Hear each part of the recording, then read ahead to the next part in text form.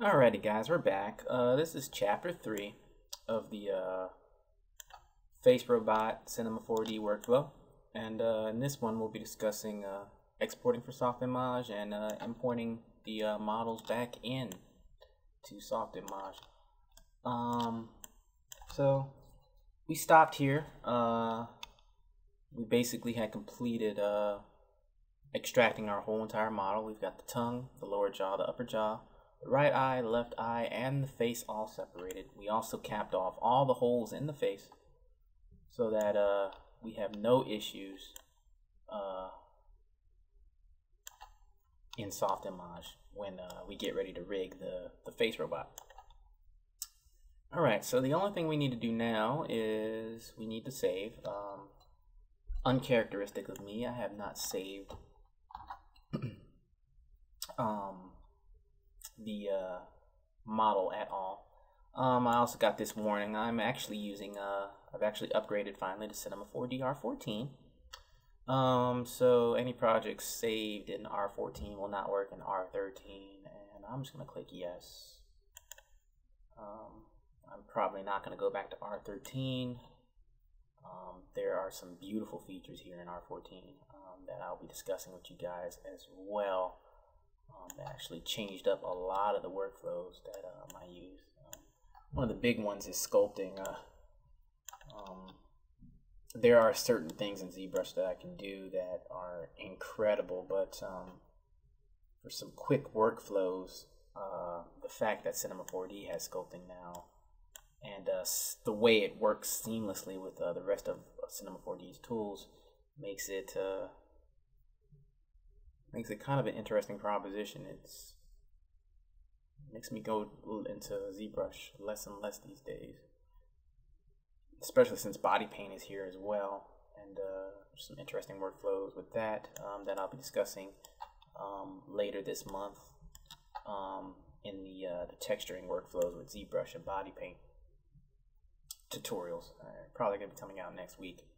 But anyway, what we're gonna want to do is we're going to want to pretty much unhide everything.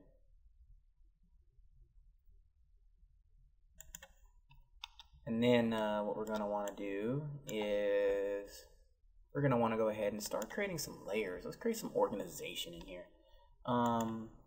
Basically create a new layer here, and I'm gonna call it joints and rigging components. And this is basically a layer that is going to be set up,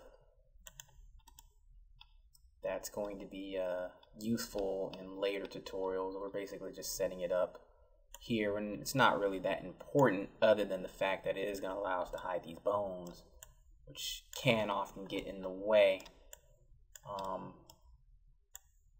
especially once you build controls, which I'm going to show you how to do in a later tutorial series. But we can basically get those out of the editor and get them out of our way. Same thing with any rigging components we might create that help us, that are helper objects for our rig when we get into rigging our DAS figures. So we're gonna go ahead and hide those, get rid of those, get those out of the way. We're also gonna create a layer for Softimage FR components. Okay, so this is gonna be all our face robot components. And what we can do is we can just select them all and pretty much just drag and drop them. You kind of get this gold bar if you drag it underneath of the particular layer that you want to actually add the stuff to.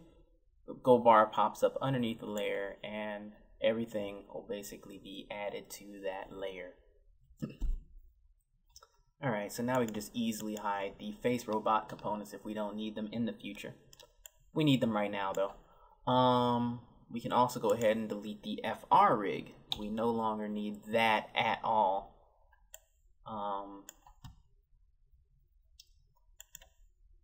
we can hide the main mesh. I guess we'll call this. We could also call it test mesh or something like that, but basically that's our DAS import mesh, which I'm going to go ahead and rename to test mesh now. And now we can turn on these eyeballs, and we can actually use our easier layer control panel now to hide her body. And then I also am going to go ahead and create a new layer and call it clothes.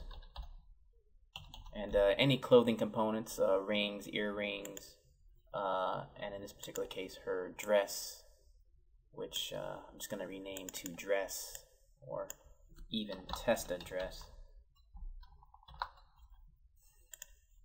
Any components like that we can also just quickly hide here in our layers panel, and now everything is kind of golden. I guess I'll also add the Genesis bone as well to the joints and rigging components, just to knock that out of the way. And then yeah, that'll pretty much take care of all of that. Alright, so now we've pretty much cleaned up our workflow here. We've got just the Softimage components, and we can go ahead and save again to go ahead and save our edit. And we can basically go ahead and just do a delete of everything, and that just leaves our rigged components here with all their tags, all our Softimage components. And then we can go ahead and just do a but before we do that, we just want to clean up a few more things here. Softimage will also give us an error if our eyes aren't exactly completely centered with their axes. There is a tool in Softimage that'll allow us to fix that, but to be on the safe side in here in Cinema, and to maybe do some preventative maintenance, we can go ahead and select the right eye, and select modeling mode, and if we go to our move tool, we can obviously see that our axis is all the way down here, which is not good. It needs to be centered in the eye, and really it needs to be centered in the eye for the purposes of rigging in Cinema 4D anyway. So we're going to go ahead and do a center axis 2,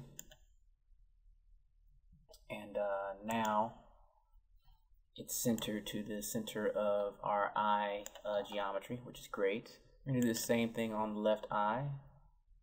In modeling mode, we're going to go ahead and center axis 2, and now both of our eyes are centered on their axis. If we move these axes around, our axis bands around, we can see that we get the pivoting that we want to get. All right. And we're pretty much almost done here. Let's go ahead and export this out as a FBX. Softimage is an Autodesk tool, so FBX will work just fine for transitioning. And we'll call this Testa Face Robot. And so, just like with the Motion Builder workflow, we want to save out a file that pretty much has all of our componentry that we're going to need, and nothing else. We don't want all those poses. We don't want our HDR sky. We don't want any of that junk. We just want just the head and its materials. Alright, so we can bring everything back by doing Control Z a couple of times. That'll give us all our components back. We can go back to the left eye and the right eye, and we can just make sure that we center the axis as 2 again, just to make sure everything is good in our edit. And we're set to go. Alright guys, so here we are in Softimage, and I'm not going to do my usual spiel about the interface because I'm still a little unfamiliar with Softimage, and frankly the only thing I use it for is Face Robot. However, Softimage is a very powerful tool from all accounts I've read. You've got things like ice, which apparently allow you to do some really interesting motion graphics, and you've got all your usual modeling tools and things like that, and the paradigm is pretty interesting in here as well.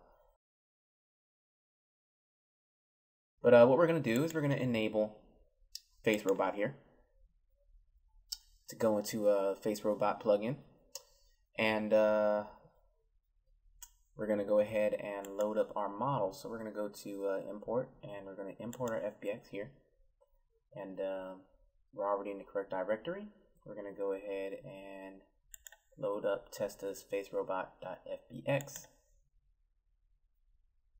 and all the default settings here should be fine. And we're going to let it read the file. And it's going to go ahead and import everything.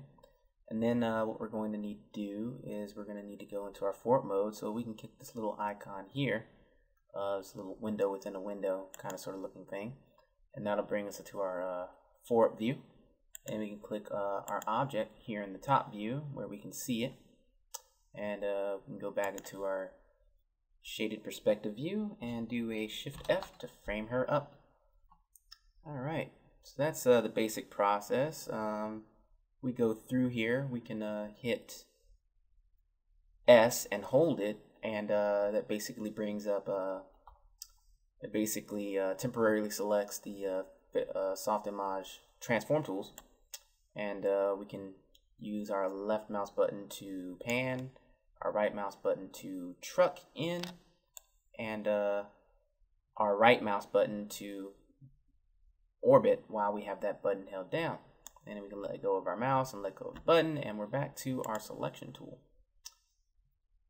Alright, here in Softimage we've also got the X, C, and V keys, which will allow us to switch between our translation, our rotation, and our scale tools. So that's some of the basics there. Now in Softimage we're going to need to create a new project to actually put our project in.